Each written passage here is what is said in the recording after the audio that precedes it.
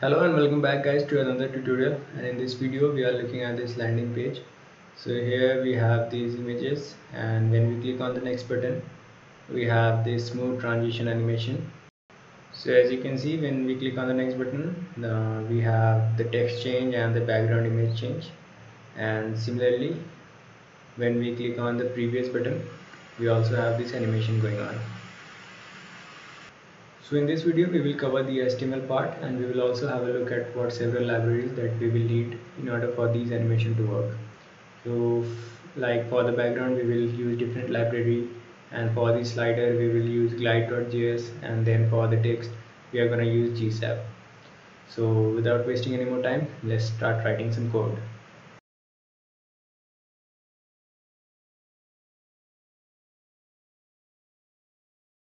So here is my index.html and my main.css and the main.js file. So as you can see, all of these are currently empty, and in the image folder I have the different images that I will be using in this project. And the next thing we have here is for the fonts I'm going to use Oswald and Poppins, and then we are going to use some icons. For that I'll be using Font Awesome, and I've added the link for my main.css and main.js. Now for the remaining script tag, I will tell you what different dependency that we need. So the first thing that I'm going to add is this WebGL distortion hover effect. So you can go on to this link. I will leave the link in the description, and then click on the download source. And once it's downloaded, you can open that folder, and there you can find under this the JS folder there will be like Hover.js. So we are going to use this file in our project. So let me quickly just copy it in my JS folder. So I will just drag it in my JS folder, and in my index.html I will add the link for this Hover.js. So this will help us achieve the background animation that is going on. Now the next thing that we are going to need is GSAP. So you can head on to this link cdnjs.com, and there you can select the version 2.1.3. So there you can find, okay, let me just reset this one. Just let me refresh this page. So you can see different dependency related to 2.1.3. So here you can find this twinmax.min.js. So just copy it, and in the script tag add that link in the src, which is the source.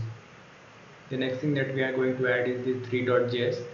So you can also head on to the CDN link and copy this 3.min.js. So this 3.min.js is also used by Hover.js. So we should add it, otherwise we will not be able to have that animation effect. Now the final thing is this glide.js class. So we can find in the setup folder how to download. So you can download the latest release, and in the zip file you will find, let me quickly extract it. So you can find another dist folder, the glide.js. So we will use the glide.min.js, and then this glide.theme.min.js, oh sorry, min.css. So this will help us achieve the slider animation, or we should say the complete slider that we have on the home screen. So I will quickly copy this glide.min.js into my JS folder, and this glide.core.min we will need in our CSS folder. So let me just quickly copy it here. So I will copy my glide.core.min into my CSS folder, and my glide.min.js file into my JS folder, and add the script src for that glide.min.js, and similarly one CSS tag for the glide.core.css. So just create another link tag, and in the href we can copy this one. So minor correction, I told that we need glide.theme.min.css, but we only need glide.core.min.css. So now in the body tag I am creating a new section. Inside that I will create a new nav tag, and inside that I will have my logo, and then using a unordered list and with list item, and then a div with a class name of search and an icon. So this is the icon. So the next thing that I'm going to add is I will create a new div with a class name of side indicator. So this side indicator is nothing but I will quickly show you what the side indicator is. So before that, just quickly add a div with the class name of line. So this is the side indicator. As you can see, we have a line there. So I have added the div for that.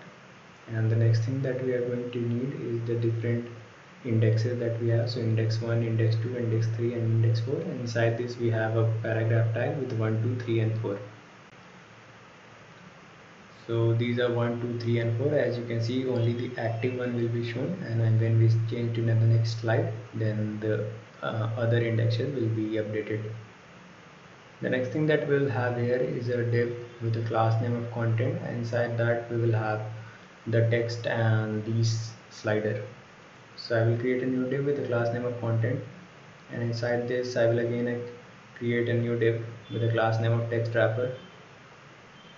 So inside this we will have the title and descriptions. I will create a new div with the class name of text. So inside this we will have the title, div of id title, and as you can see, all the four titles are currently here. So what will happen is, when we click on next button, this will go up and the text at the lower will become visible and come into display. So the same thing will happen with description. As soon as we click on the next button, the current description will go up and the next description will come into the display. So I have added all the four descriptions on the main page itself. So this thing will become more clear when we start writing the JavaScript. So as you can see, these texts are going up and the bottom one is getting revealed.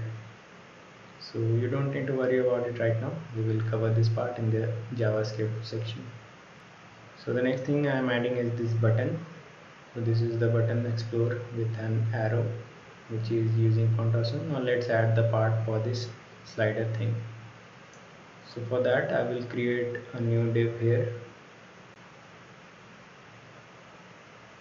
So it should be created after text wrapper class. So here I will create a new div, and this time the class name will be glide, as it is required by the Glide.js class. Now inside this I will add one more class, which is my own one, and I am naming this glide cover. So what this will do is cover the glide section so that the user is not able to scroll the slides using the mouse drag. Only the next and previous button will be used to change the slides. Now the next thing that we will need is, as per the requirement of the glide.js class, instead of writing all this, what you can do is simply head on to the glide.js docs, and there you can find how to set up. So here you can see how you can set up, and this is the structure that we need. So I will just copy this thing. So I have already added the glide class. So inside this we will have this glide track and the glide slide. So inside the glide slide class we will have the content that we have on our home screen. So one more glide slide will be needed. So inside this I will copy the code for the content that we'll have in each slide. So I will create a new div with the class name of slide1, or just slide and then add one. So inside this I'll have my paragraph tag, which is nothing but the name of the title, and then we have this rating class, and let me show you what it is. So this is the rating class. As you can see, 5 circles are there and 4 is active, 1 is inactive. So this will act like a 4x5 rating.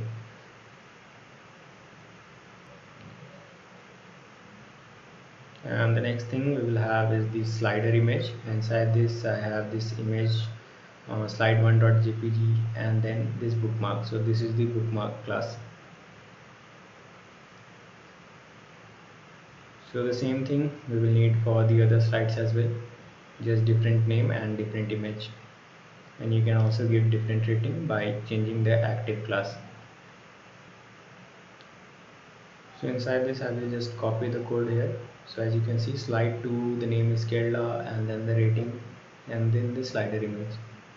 The same thing goes for the third slide, and finally for the fourth one also.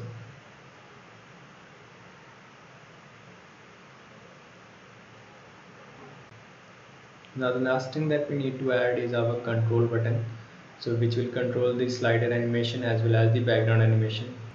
So these buttons are also provided by Glide.js class. So I will simply copy that code here, and in that code I will add my own IDs so that we can access it in our JavaScript. So as you can see, this controls class, this data glide directory. So I've added this ID of prev and ID of next to control it in our JavaScript file. You can read more about it in the glide.js documents. So let me quickly create my server here, so here I can show you how this one looks so far. So as you can see, nothing fancy here. So in the next video we'll cover the remaining CSS part and also start writing some JavaScript. So that's it guys for this video. I hope you like this tutorial, and don't forget to hit the like button and the subscribe button. Thanks for watching.